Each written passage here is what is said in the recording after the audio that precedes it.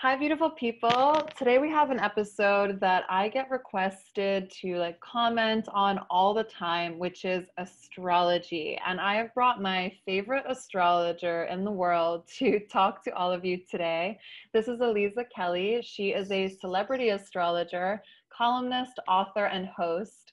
Referred to as a rising star in modern spirituality, Aliza has been featured in the New York Times, the New Yorker, Vogue, The Cut, and many other publications. She's the author of 3 books. Yes, Aliza, love it. It's very awkward hearing you read this. Oh, I'm still going. It's still going. Along with Will Arnett, Aliza was a producer and consulting astrologer behind Quibi's top-performing show, Your Daily Horoscope. In addition, Aliza maintains her role as resident astrologer of Cosmopolitan magazine, hosts a weekly astrology podcast entitled Stars Like Us, which I've been on before if you want to check out that episode. And she manages a robust online community, the Constellation Club. Past and ongoing brand partnerships. I said no. No more. I'm exhausted just hearing that list. I'm exhausted because it makes me feel like I have so much work to do. I'm like, am I doing nothing in this life? But you know what? It was worth reading all of that because I brought the big guns. Y'all wanted to hear from an astrologer, like those are some credentials. And Aliza, obviously you know that this can be a triggering or complicated subject for a lot of us Christians, exvangelicals as we're called, just people on their spiritual journey. So we are not, out of respect for Aliza, going to go too heavily into justifying why she's not going to hell or why she's valid in what she practices and believes. We're just going to honor and respect her and just have a conversation between 2 dear friends, because this is a genuine friend of mine, and just ask questions and lean into our curiosity in lieu of demonizing, the whole practice of it. So that's going to be the mode for today. Hello, Aliza. Hello. I'm so grateful that we're not going to go to hell on this episode. I didn't grow up in a household that really practiced any religion. It was a very secular environment, but there was no hell. There was definitely no hell. There was no devil. I feel very grateful for that because I feel like it has definitely allowed me to explore different aspects of my personality and my interests without thinking about going to hell in like a real legitimate fear-based way. But when I have heard at different points, every so often someone will tell me that I am going to hell. This started when I was like 10. And they don't say it in a way that makes it seem like it's a fabulous place to be. So I'm really glad that that's not going to be what we talk about on this show. No. Yeah, I'm leaning into exploration this year, and I don't need you to be sitting here justifying your existence to everybody. This is Thank just you. So can yeah, I can't do anything about the existence. That was just written in the stars. There you go. An interesting part of my backstory and a part of Aliza's fascination with yours truly is my family history. In short, my grandmother in World War I was escaping the wrath of the war, basically. And in doing so, her mother had taught her and her sisters how to cast spells, how to read fortunes, and how to use a crystal ball, kind of all as a means to sit in this female empowerment and this intuition and really use their energy to stave off any evil that was coming their way. And evil in wartime is no joke. Her father, my great-grandfather, was actually killed because he refused to make bread at his bread factory for the soldiers at the time. So apparently I come from a history of rebels and psychics, and I would argue witches. Yeah, there you go. And that is something that has been difficult for me to reckon with, because my grandmother, who we're discussing, is the mother of my father. And my father was very scared of the way she practiced that. And he felt that she utilized both like dark energy and light energy to, I don't know, he has his own opinions about what happened. I have my own thoughts about what that means and what happened. But point being, could you describe for us how you think of energy invitation? Does astrology have anything to do with tapping into witchcraft or spirits? How are you actually practicing what you're doing? So it depends on the practitioner. There are some practitioners who are strictly technical. And what I mean by that is that astrology can really look a lot like a math or a science practice, in that it's really just measuring the planetary bodies. And then what the correspondence is, the personalities, I suppose you can say, that are assigned to those planets and zodiac signs are so ancient that you can sort of remove a lot of the spirituality and the magic from it completely. And there are astrologers who have totally, I would say very secular practices that are just, calculate somebody's birth chart in these mathematical terms and sort of describe what those planets in those zodiac signs are doing by the books. That is not how I practice. My practice is weaved into a constellation of other practices, including tarot, including my own psychic abilities, including spell work and manifestation. And all of it is really extensions of my own creativity and my own artistic practices. I've always been an artist, but I think I've always been afraid to be an artist. And I also don't think I knew what the right tools were for me. I studied painting in college, and I love painting and I love drawing and I love making things with my hands. But I found over the past several years that making things through astrology, storytelling through astrology, writing through astrology, and then all of the other extensions of my practice is really, it's an incredibly regenerative tool set, because I'm learning about myself through it. I'm telling stories with other people, so I'm also collaborating. I'm always learning something new. So there's an academic aspect to it. But there's also a very deeply spiritual aspect of it for me. And when I was younger, I think if we talked about this when I was younger, and maybe I did say, maybe I leaned more into the technical side because it was less vulnerable. I don't have to lead with like me and my humanity and my soul and my journey and, my relationship with the universe, if I'm just looking at a planet moving through a zodiac sign. But the truth is, as I've gotten older and as I have become more comfortable being who I am, feeling the way I do about the world, knowing, how I can work with people, how I can work with myself, how this has been really, it's an incredible tool to change lives. It has changed my life.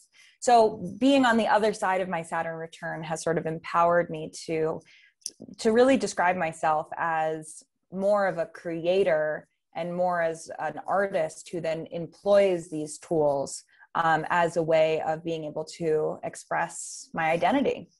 Beautiful. So I think I'd like to ask you about, and this I'm sure is not the right terminology, but like the selfish aspect of astrology, where someone is like, I want to learn about this because I need to know if me and Brad are going to be together for the rest of our lives, or, I want to know if I'm going to get this job or whatever.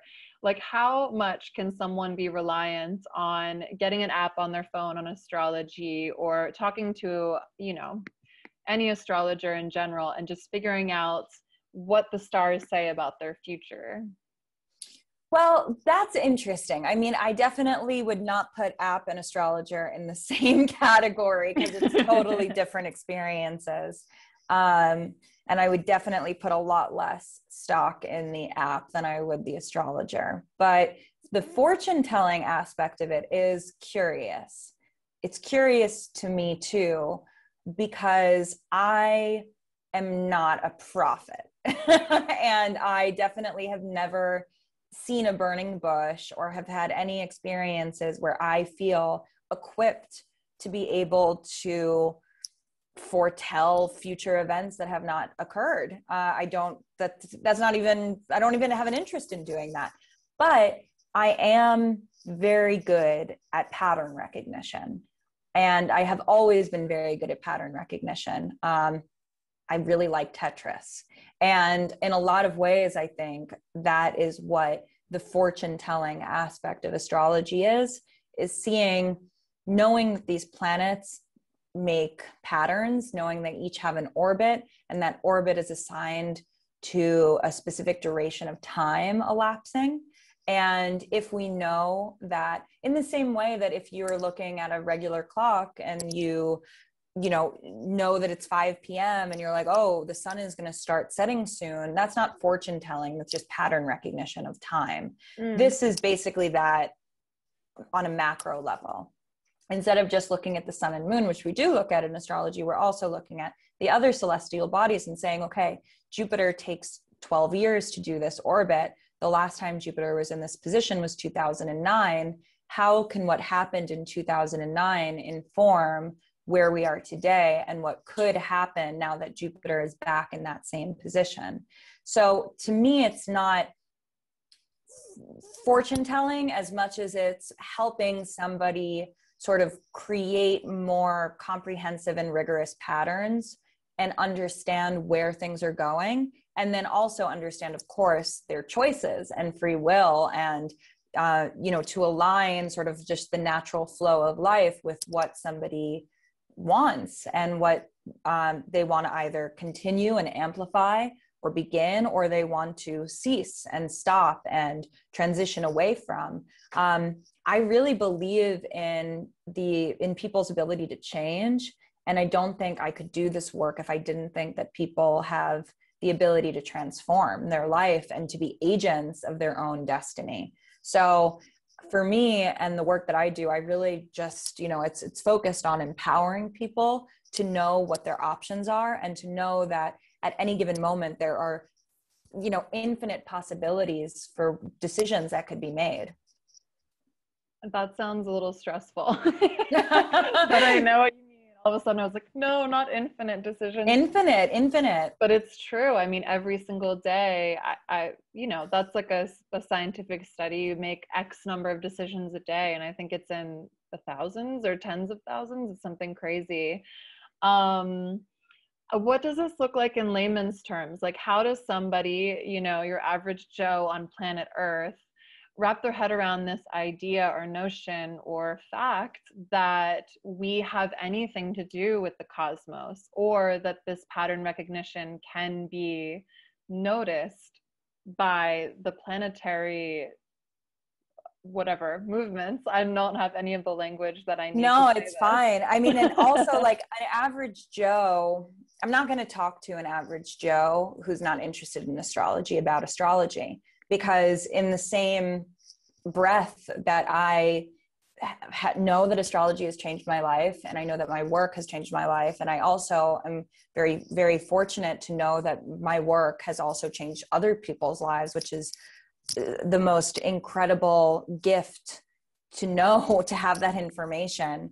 Yeah, and just to clarify, I'm not asking you to justify anything. I think I'm just more curious of like, how do we actually grasp the truth of that, or understand how what you are saying is in relation to the cosmos, which relates to us here on planet Earth? Well, that's the very thing, is that I don't know how it works. Yeah. I don't know why it works. And I think that it works because there are just these very organic patterns that we have as natural beings, as nature ourselves. And just as nature works in cycles, we as humans of nature, as nature, work in cycles. And we were the ones who assigned the roles to the planets. I mean, it's all man-made. Like, you know, that's the big reveal of it all, is that this is all architected to fit our humanity.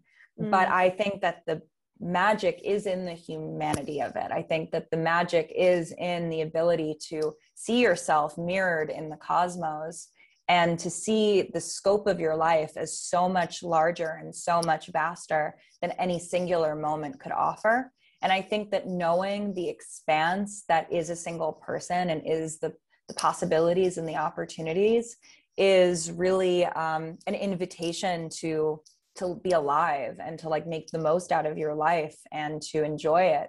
So that's, I would say, practically how it works, because how the planets would possibly, you know, why would Saturn know that it is the planet associated with rules? Wouldn't imagine it does, you know. I wouldn't imagine that Pluto knows that it's the planet of transformation. Maybe it does, maybe it doesn't. But if it works, and if those patterns can fold so organically and naturally into our own stories, then that's all we need to know. Yeah. And I wonder if anyone can just like relate to my personal story, and I'll tell you, which is, like I said, I began with this really ingrained theology or ideology that this was all wrong. This is all sin. This is all not of God, the demonology, whatever, all of these trigger terms to make me very afraid of the concept of astrology. And then I think dipping my toe in just came when I was meeting really vibrant, interesting people who were giving me really compelling arguments. The argument being just like, well, here is your chart and here's what it tells me. And me being unable to deny the truth that I received from that. And then even the information that's gleaned from that, from the person, it was just like, okay, well, I can keep denying that this is real. I can keep being afraid of it, but this is something that's presenting itself.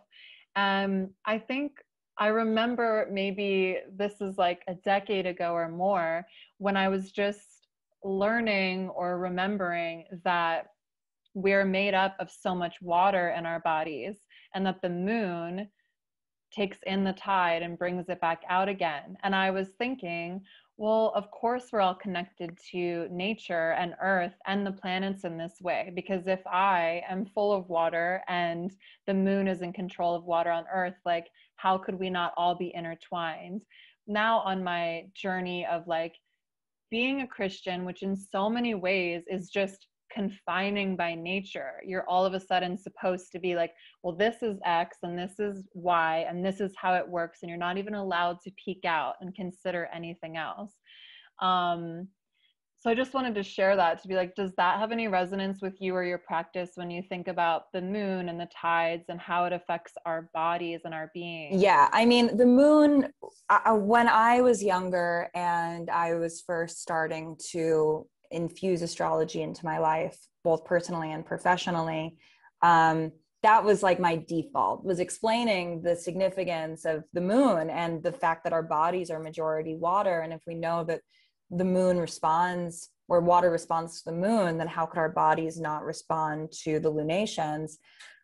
I mean, period. Like that is 100%. There's a lot of compelling arguments for the luminaries, the sun and the moon, as to how we as natural beings, as organic matter, are going to be reacting to this, just as the plants do, just as the water does. But then when you get into like the other planets, when you get into Mercury or Venus, it's harder because you don't have as much tangible evidence. And a lot of astrology, unfortunately, is the things that we don't have as much tangible evidence for. Yeah. So I have found myself sort of distancing myself from even mentioning how relevant the moon is on our physiology, because it's one of many planets in astrology that we talk about, but certainly it begs a very, very compelling argument for why the celestial bodies are going to be influencing us. And I think that, I mean, if you just tune in ever so slightly to the difference between the new moon and the full moon, you can feel it on a physical level. It's the other ones that are more abstract and a little more challenging, I think, for someone who is like, well, what does a planet in the sky millions of light years away from me have anything to do with me? Those are the ones that are, you know, I don't know. I don't know what it does, but I know how through thousands of conversations I've had over the years, what I've seen, you know, I know what stories I've heard, and I know how it's really shown up in people's lives. And I know what wisdom I have been able to glean through just talking with so many thousands of people. But I think, to your point, you know, I think we as humans find ourselves very compelled to argue for things and justify things and evangelize. And early on, I made the decision to not ever evangelize anyone and to not, and that's why it's kind of, you know, it's been great for my own energetic boundaries, but I think I have disappointed a lot of people who had wanted to have like very heated arguments with me at dinner parties about my work as an astrologer, because as soon as somebody is like, well, how does it work? And I start to sense that they want me to try to convince them, I bow out, because I have no interest in making this work for someone who it doesn't work for. You know, if this works for you and if it is a tool that enhances your life and makes things better, then use it. If it's a tool that causes you more stress and anxiety, and then you find yourself obsessing over the planets and the signs and your chart and your crush's chart, like maybe it's not the right tool for you, and that's okay. It's just not for everyone. I love that you say that. I really, really do. First of all, dope boundaries. I commend you 1,000,000%. I love, like, nothing sexier than a person with boundaries. I can imagine. I want to witness a dinner party like that and be like, yes, Aliza. But I love that grace and that space you're giving to say, remember to check in with yourself. Remember to notice whether or not this is working for you, because I think a huge part of my resistance to tarot cards, which is interesting because a lot of people I know in the deconstructed Christian space use tarot. And my greatest thing has just been like my over explanation for everything and wanting to latch onto something, especially I'm in a moment of like desperation of needing a relationship to work out or wanting a job or all these. I would, I think, turn to something like that as a resource in a time where it would just cause me great anxiety. So I really appreciate that you are saying this may not work. If it causes you more anxiety than joy and peace, then this is not the right practice for you. Well, one of the reasons that I actually I have so many barriers to entry before someone can book a session with me is because I don't work with people who are in desperate states of mind. Wow, good for you. Because astrology, tarot, magic, manifestation is not going to help when you're in that kind of frame of mind, you know, when you're desperately clinging to any answer that you can get. I don't want to work in that space because that's an energy that is too chaotic. It's too frenetic, and it's not, you know, you need to be grounded in order for this work to be able to resonate and to do its magic. There are, you know, other better services, better practitioners, therapists, you know, that can help in those moments. Yeah, definitely. That's really cool. I like that a lot. Could you explain some things that people are very familiar with in society that I'm sure are gravely misunderstood? And we can start with Mercury in retrograde. Well, first of all, it's not Mercury in retrograde. It's Mercury retrograde. Great. Mercury. Yes. So there it is. There's the first one. Mercury retrograde is a optical illusion, which happens 3 to 4 times a year. And during this optical illusion, Mercury appears to be moving backwards, Mercury retrograde, Mercury backwards. And Mercury is the planet of communication, and it is associated with all things technology and language, and basically what our entire culture is structured around. So naturally, when Mercury is moving backwards or appears to be moving backwards, it would also appear that our technology is breaking down, that we're signing shitty contracts, that we are in these bad conversations with people who don't get us. And the optical illusion factor is critical, because it's not that things are fucked, it's that they appear to be fucked. But sometimes when something appears to be fucked, it's just as bad as if it is. So yeah, during Mercury retrograde, one does have to be like extra careful and sensitive about, who they're emailing. We often will hear from exes during that time because things are going backwards. So we're getting nostalgic. We want to reach out and go into our past. We must resist the urge, because often then we end up regretting it when Mercury is normal again. And we're like, I want to actually move forward with my life and not go in this opposite direction.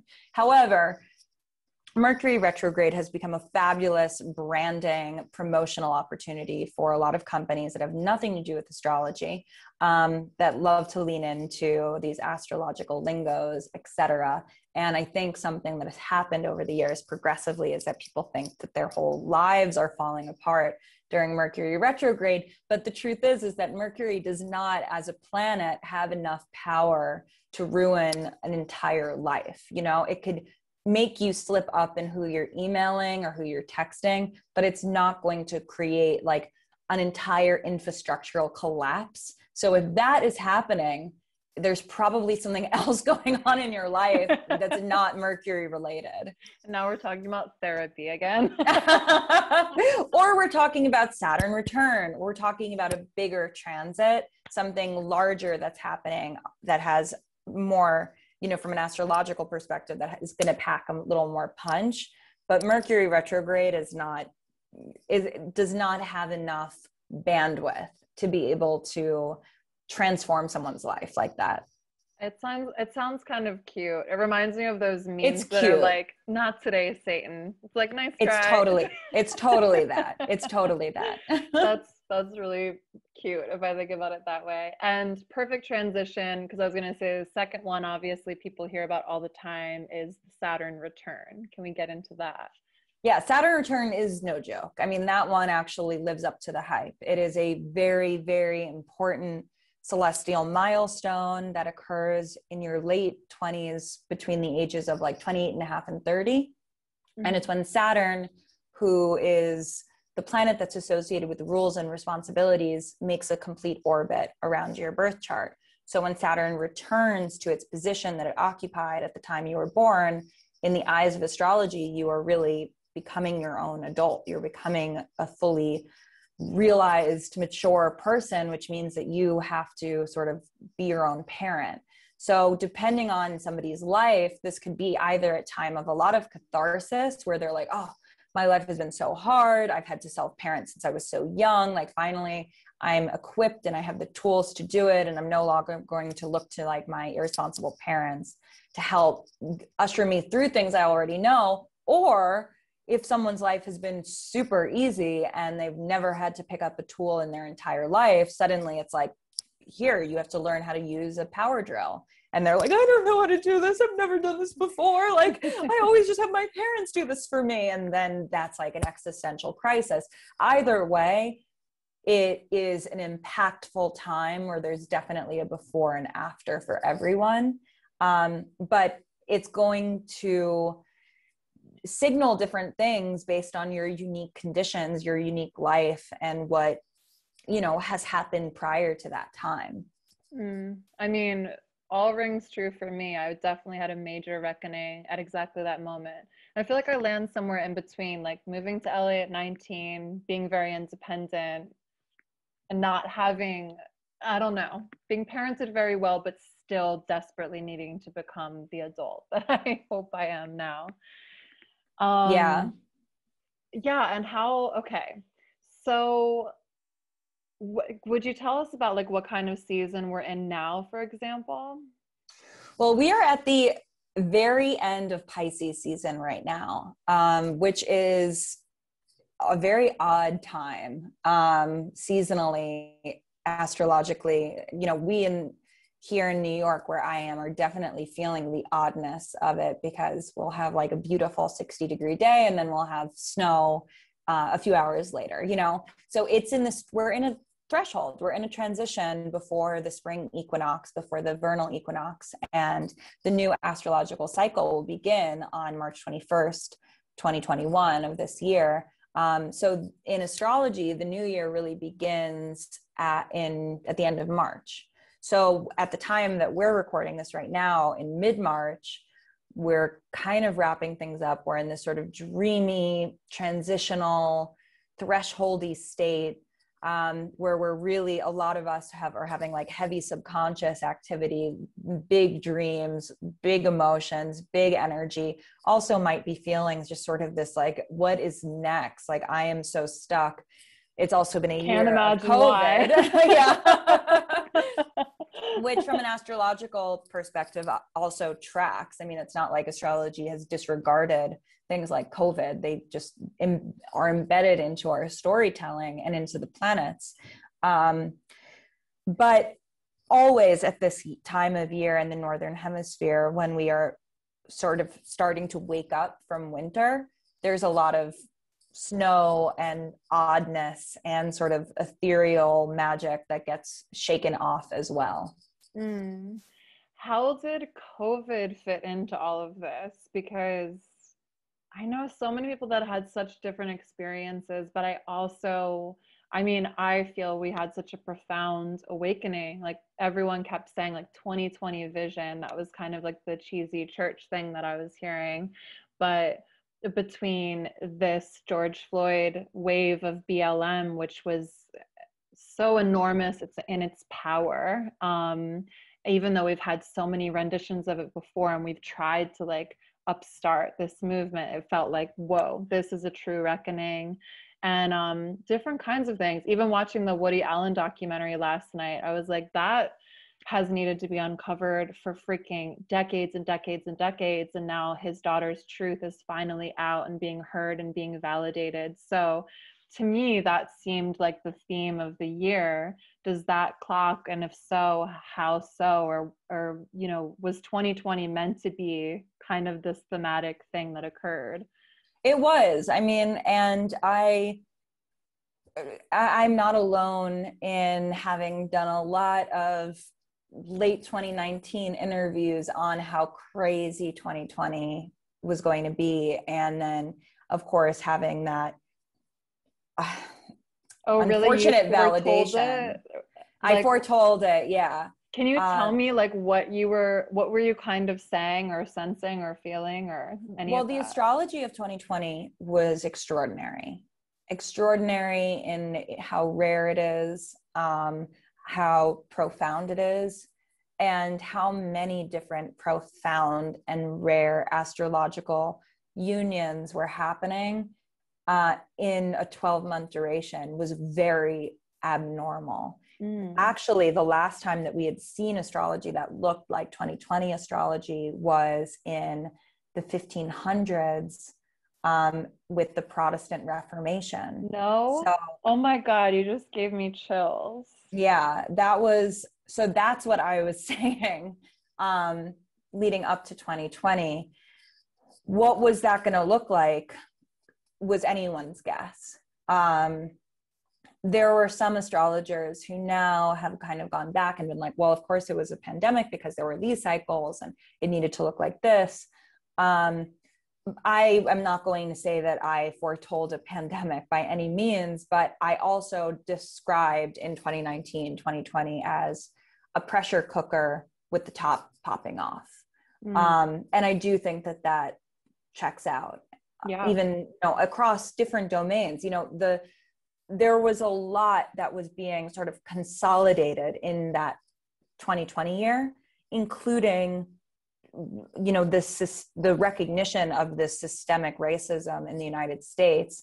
But there's multiple different planets doing multiple different things, all at the same time, So it's not that there is necessarily a deep connection between COVID and the Black Lives Matter movement that we saw at the end of spring, early summer, but they also do coexist in the same year. So there is a relationship between them. They're also, you know, that story of COVID is a different story and has a different story arc than the story that we're going to be telling about, you know, exposing perverts. You know, that's a different story arc than also exposing racists, and it's a different story arc than or all the of these system, or exactly, or like the pharmaceutical companies and opioids, and like all of these things in astrology have attributions. It just so happened that in 2020 a lot of them were getting activated at the same time. What a trip. Yeah, it was. Yeah. So I'm excited to continue to see this unearthing of the truth, you know, and that is what is happening, at least in the United States, what we are going to continue to explore leading up to and increasing actually over the next couple of years, with the United States having its first ever Pluto return, which takes 248 years to do a full rotation. And it just so happens to be happening in our lifetime, you know, just a few years in 2022. So just a few years after 2020. So that is like, how do you also account for that? You know, that like you have all of these cycles beginning and ending all in about the same time period in the same 5 years. You know, it's really extraordinary to be alive right now. Wow. Okay, I have two huge thoughts that I can't wait to hear you answer. One is the reason I got full body chills when you talked about the Protestant Reformation is because there is a gigantic reckoning happening in the church. And when oh my gosh, girl, when I started God is Gray, it was a very independent thing for me. I felt like I'm just one girl telling her story, and this is important because the church hurt me in these profound ways. And I didn't know anything about colonization. I didn't have the words for like rape culture or enthusiastic consent. Like all of these things were so just not in my awareness because I was just a girl on my own figuring this stuff out and just trying to process my embodiment the way that I hadn't lived embodied as a Christian evangelical, because I was told my flesh is evil, my spirit is good. So I was compartmentalizing pieces of myself. This was just meant to be, for me, my journey of putting those pieces back together and sharing that with others. But holy moly, I had a vision when I very first started God is Gray, right before I uploaded the very first video. God, whatever word you would like to ascribe to that, showed me this like square field that was completely blank out, just like me in this field. I stepped out of this dense forest and I was standing there by myself, like fully exposed, out on my own, scared a little bit, nervous. And then I saw a woman waving at me from the distance, and I waved at her. And then all of a sudden, all these people began coming out of the bushes and joining me in this field of exposure, of sunlight, of all of these beautiful things. And I knew that divinity was telling me, when you do this, you're going to find you're not alone. You're going to see people everywhere step out and begin to share their stories. So 2020 has been insane to me because it's church abuse, scandals. Now that we have the power of the internet, I have the power, and everyone else in my deconstruction circle has the power to be like, look at what that pastor did. Look at what's happening over here. This girl got raped over here. No one's talking about it. All of us are like, upheaval, what's up? This is true. This is what's happening, and we're exposing it. So when you say the Protestant Reformation, progressive Christian is a brand new term that I mean, and it has roots. It's been like burgeoning and blossoming for a long time, just like all of these other things, BLM and women's rights and all of these things we've been battling for so long. But now we like have a name to it. It has like a structured kind of like feeling to it for the very first time in my lifetime, for sure. And I kept saying that. I was like, this is like any revival before. This is like the Protestant Reformation, is what I've been telling Wow. friends. So then when you said that, I Wow. just got chills all over my body. Wow. It's so interesting to hear you say that and speak to that it's so interesting to hear you speak to that from an actual, from the words of an actual Christian, because obviously, I mean, I am observing change and restructuring and truth telling, veracity, which has become like my favorite word, through different lenses from what I'm exposed to. But one of the reasons that I always really make a point to say, when I'm teaching astrology, that astrologers aren't prophets, is because for many reasons, but one of them is because astrologers are anyone is only as ever limited to their perspective, to what they know and to who they know. And I don't know anyone you're really the only Christian I know, like active Christian, so I didn't know that there was this cataclysmic rupture that was happening in the community. Makes sense from an astrological perspective, but wouldn't have known it without you telling me. And it's interesting that checks out in your community too, because it certainly checks out in some of the other communities that I have been talking to and have been talking to me as well. Beautiful. Blowing my mind. That's amazing. Amazing.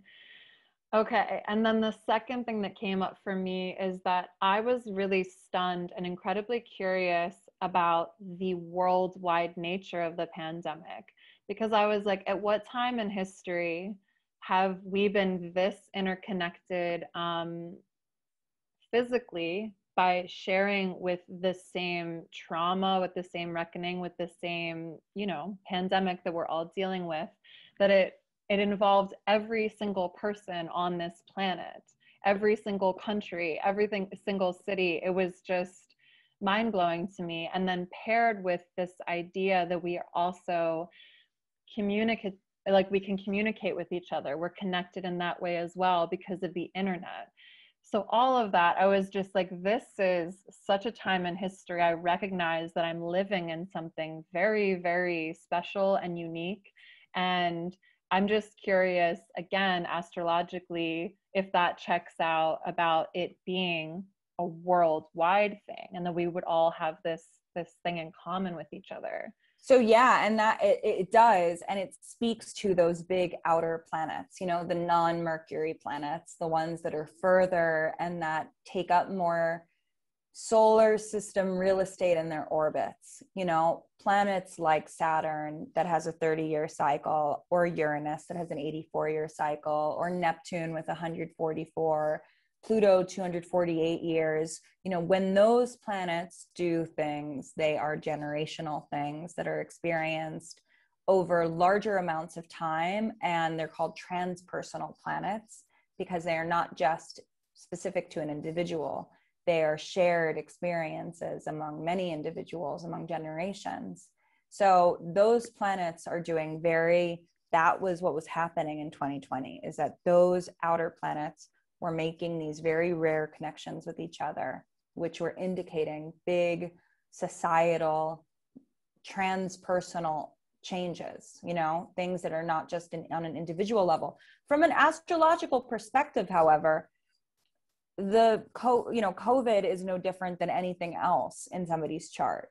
And what I mean by that is that, we could have a sort of a more micro example of this is before the last job that I had before I became a full-time astrologer. I was laid off because the whole company closed. It was this like weird corporate company in New York City, and 400 people lost their jobs. I was sort of straddling, feeling like, am I prepared to take this plunge? Am I financially secure enough? Is this going to be a responsible decision? And the universe made that decision for me. when I talked to my astrologer, she was like, great, yeah, you got fired so that you could become an astrologer. And I was like, well, like 390 people also got fired, not so that I could become an astrologer. Right. And she was like, no, they all also had to do something else, you know? And in that way, it's like, yes, everyone is being affected by this pandemic in the world in their own individual way. Yeah. You know, we all can share the fact that this is sort of the common denominator, but what that means for an individual and how that needed to change their life and what that change necessitated and why that change was there is going to be on a case-by-case basis for everyone in the world. So from an astrological perspective, it's like I can see in people's charts that, you know, something happened in 2020, but it is no different than if there was a mass layoff, you know, which there was also. Yeah. Yeah, pretty much exactly that. I'm just thinking too of like, Christians really struggle with this notion of why do bad things happen to good people? And my rebuttal isn't the right word, but my thought towards that is that life to me is this grand adventure. And to me, the purpose of it is to continue to elevate yourself, to continue to reside in your own self and like come at other people with love and grace and give space to that, hold your own boundaries. Like there's so many different things you learn in this lifetime that are, to me, meant to be edifying, give you a beautiful life, and help you give that goodness and that love to other people. That to me is the purpose. And then when something, quote, bad happens, whatever it may be, and Lord knows there's real traumas in this world, there are really terrible things that can happen to a person. But I don't see that as like God causing something to happen to somebody. It's more, to me, just like this place is chaos and we're all just bouncing off of each other and all of our childhood traumas and all of our experiences, etc. So my question is, again, from an astrological point of view, what do you think or say of that notion of why do bad things happen to good people? And the reason I came to that question is because you're talking about like, well, did 499 people have to get laid off so I could be an astrologist? A lot of Christians, I think, will walk around with that, like, and no shade to anybody. This is just the way we grew up, where it's like, well, I mean, terrible things like, oh, well, your child had to die so that your husband would come to the Lord. And it's like, oh, Lord, I know. Oh, no, I don't. Yeah. Yeah. I mean, but I that's the think thing. I watch a lot of nature documentaries, like obsessive amounts of nature documentaries. It is basically the only thing that I do at night. Like sun goes down and I turn on nature, literally the PBS show. And what I learned from those nature documentaries that I watch obsessively is that nature is really cruel. And it is cruel through the eyes of a human, you know? I can't watch, like when wolves killed the baby wolves in different packs, like it is painful to watch things like that. And I don't often, I skip it because I don't want to have bad dreams. You know, I don't want it to get into my psyche. But the truth is that that happens. The truth is that like nature is more powerful than we as humans can understand and fathom. And that includes like cruel things happening that we can't understand why they happen and why they seem so harsh and mean and terrible. And it's also, that's that, you know, we don't have answers. Yeah, sorry, I didn't mean to interrupt, but I was thinking someone gave this beautiful quote and I thought about it with the ocean of just nature being cruel but indifferent. Yes, exactly. The wave comes, oh my gosh, we perceive that to be cruel, but it is just nature being indifferent, doing what it does. Totally. And I think about that often because sometimes when I'm watching these, you know, these sad moments in the nature documentaries, if I just mute it and I take out the drama of the music and the narration, I can tolerate just seeing these things. But when the human impression of like, this is a sad scene, this is a horrible scene comes in, it obviously influences my perception of it. But if I just mute it and neutralize it, it's much more tolerable, because I'm not, the human impression and perspective isn't influencing my understanding of it. And I can just sort of sit with it. Sitting with discomfort is something that I have been thinking about a lot. As a white woman, really wanting to learn how to do anti-racism work, sitting with the discomfort of the things that are hard for me to talk about, sitting with the discomfort of hearing things that are hard to hear, and allowing myself and sort of building up more of a tolerance for putting myself in uncomfortable situations. And that includes, kind of to fold it in, like horrible things that happen, because they do happen. And we can't just pretend like they don't. Really bad things happen to people. And sometimes those things can be avoided. A lot of the time, those things can be avoided by becoming aware of them and calling them out and bringing light to them in the first place. But you have to first be able to tolerate recognizing that horrible things happen in order to be able to do the work to stop them from happening. And I'm talking human to human stuff. I'm not talking about tidal waves, humans doing bad things to people. I feel like this all beautifully ties into what you're talking about with astrology, because I would imagine if you're in the practice of it, because like you said, it can be a purely scientific approach, or you can add a spiritual approach to it, and that you work from both of those lenses. Obviously, I will always move with spirituality too. That's just the person that I am at my core. But is that what you find makes astrology really potent and powerful in people's lives, that they're able to sort of like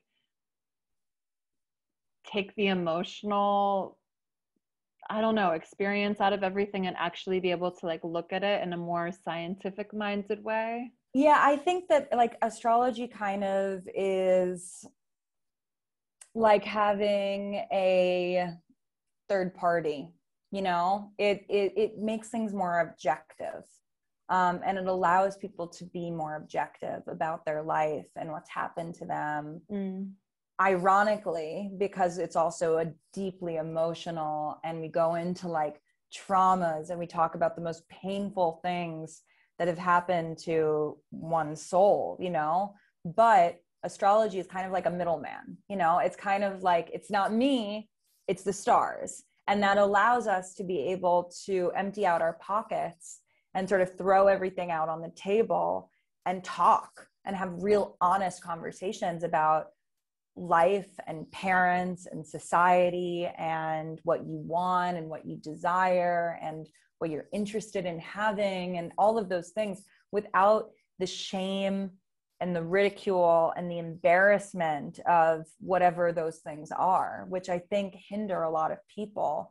But if we were to objectively say, like, your father looks controlling, and I can see that from the position of Saturn in your chart, then we can have a conversation about your dad, not about him being good or bad, but just about the fact that he's controlling objectively, Yeah. And it's easier for us to be able to then talk about, where do you identify yourself as separate from that? And where does your individuality and your autonomy and your choice come into that equation, in recognizing that everyone who has ever interacted with us, and especially anyone who's ever raised us, is multidimensional, is not good or bad, is just a person who did things that affect us, Brilliant. I love it. Really beautifully put. Thank you so much to anyone who's made it to the end of this conversation. I'm sorry that it's gotten like so dark and eerie. Sunset. Scary. I don't want to scare anyone away in the thumbnail. We'll give a bright picture of you. Aliza's Great. not scary. Yeah. No, not scary. A little scary, but not that scary. Yes, but I'm just grateful for you being here because I think I get asked the astrology question probably more than anything else. It's such a point of curiosity, and it's so, and in everyone's consciousness because, like you said, corporations do kind of pick up these things like Mercury in retrograde, like what's up? And then it's worth unpacking it with a real life professional. So thank you so The much. last thing that I'll say for anyone who is feeling, who feels intimidated by astrology, whether it be for religious or spiritual or simply technical reasons, because it's a lot, is that the universe will only ever give you what you can understand at any given moment, So Bible if says the same thing. really, well, I Mhm. love when I am aligned with the Bible. I love when I align with Jesus. I love Jesus. I think he's so cool. Like, love when these sort of universal truths coexist because they are greater than any doctrine, they are just sort of beautiful wisdoms. So if astrology feels overwhelming for somebody, you don't need to read your horoscope. If you're interested in dabbling, dabble. And then if it feels scary, back off. Nobody needs to do anything. Everything is a choice. So take what feels good. And then if something doesn't work, adjust to your needs. Love it. Thank you again for giving everyone that grace and that permission to not pressure themselves. That's No awesome. pressure. No pressure. Yeah. But for the love of God, don't judge others. I think that's my last move or thing that I want to say. Yeah, I can stand that. Yes. So where can everyone find you? Well, I'm on the internet, believe it or not. And you could find me at Aliza Kelly, Aliza, everywhere. At Aliza Kelly is the place to go. Perfect. All right. We love you all so much. God bless. Thank you.